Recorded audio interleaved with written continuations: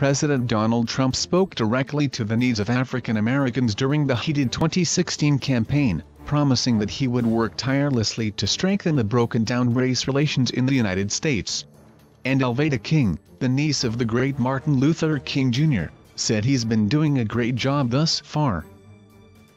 Fox Insider reports. President Trump gets an A from me, King said on Fox and Friends, explaining that she has met with Trump and several members of his team, including Dr. Ben Carson and Omarosa Manigault, to discuss the plight of African Americans in America. She said that several important initiatives are on the president's radar, including making sure historically black colleges and institutions are well funded. He knows that we have to have good education and opportunities to compete, King said. He's doing that with not just the African Americans and women, but, really, for all Americans.